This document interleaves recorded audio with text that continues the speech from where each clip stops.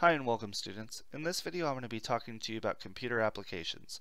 I'm going to go over what an application is and the different types of applications that are available on your device. Let's go ahead and get started. So the first thing that you're going to want to know is that a computer application is software, and to use this software you typically have to download it. Now this software performs specific tasks depending on what you need to do. So you may call an application an app if it's not as full featured, or an application if it is full featured. And I'm going to go over what that means in just a little bit.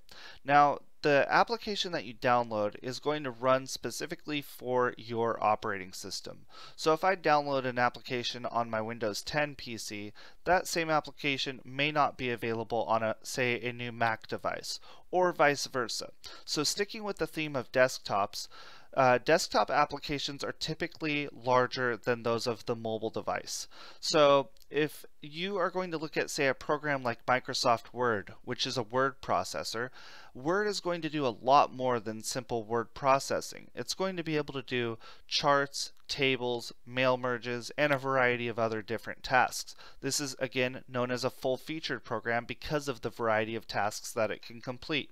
Now, Photoshop, web browsers, and games would be more examples of this type of software. Now let's go ahead and talk about desktop applications that may not be as full featured. You'll notice these are things like alarm clocks and calendar apps. The reason for this, they typically do 1 to 2 things, and if they perform those tasks correctly, then that's what they're designed for.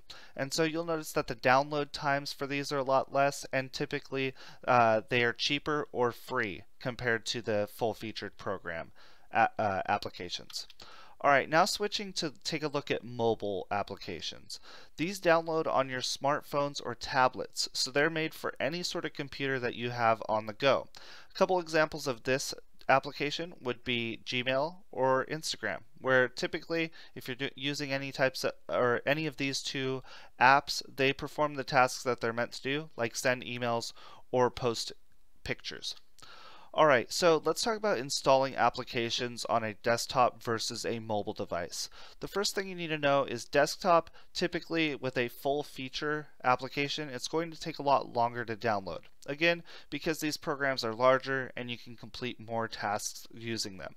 For apps on a desktop, they're usually going to take less time, and you can download them from a third party or the developer's website. Now, for the mobile devices, you're going to notice that where you download from is specific to the device that you're using. Now, the App Store, which you'll find on any iPhone or iPad, is ran by Apple. And so you go in there and you basically find the app that you want and you download it.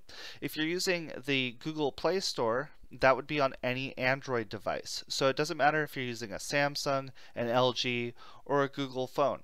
As long as it's running the operating system for Google Android, then you're going to use the Google Play Store. So again, the type of or the way that you download new applications depends on the type of operating system that you're running. So if this video has answered a few questions for you, or it's helped you out at all, please give it a thumbs up and consider subscribing to the channel. If you have any questions or comments, please put it in the comment section below, and have a great rest of your day. Thank you for watching.